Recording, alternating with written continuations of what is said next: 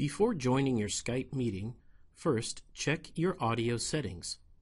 In the bottom left-hand corner of the Skype application, click the Select Your Primary Device menu.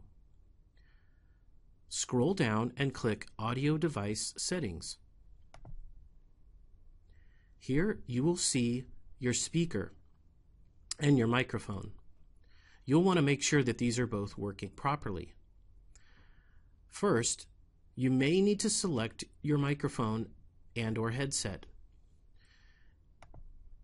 Click this drop-down, and if you are using a headset that is connected to your computer, select Headset. If you are using the internal microphone on your computer, select PC mic and speakers.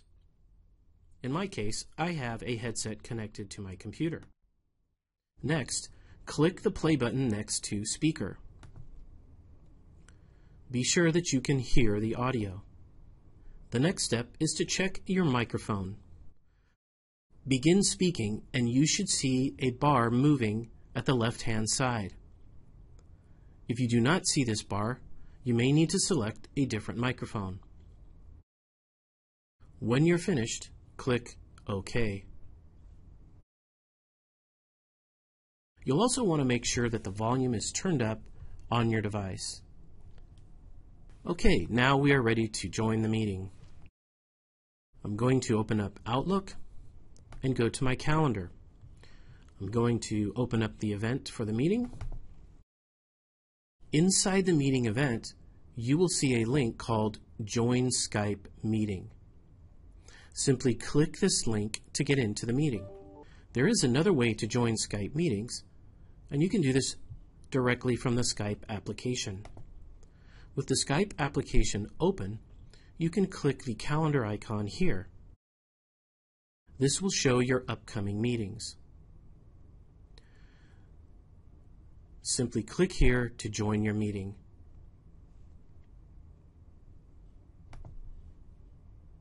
When you click Join Meeting, your Skype meeting window will open. You will be asked, when joining the meeting audio, would you like to use Skype for Business, audio and video? Or would you like to have someone call you? In this case, leave the default selection to use Skype for Business. Click OK. In addition, you can check this box if you do not want to see this message in the future. Your Skype meeting will load. At this point, you can go into full screen mode, and you will begin to see the participants. Notice that a message popped up at the bottom saying that my mic was muted. You'll see this indication at the bottom. The microphone icon has a slash through it. This means that I am muted, so the folks on the other end cannot hear when I speak. I need to click this to unmute my voice. Now, the folks on the other end can hear my audio.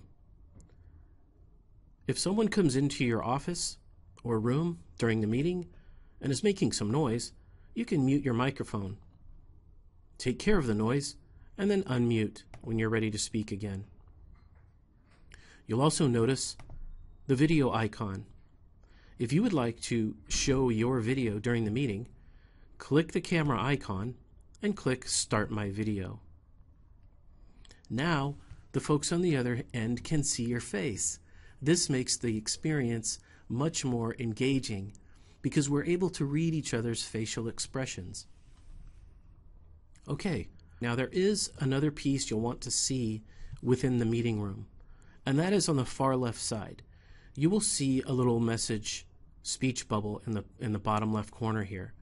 This is the chat or instant messaging, and this is useful especially if other people are talking and yet you want to say something.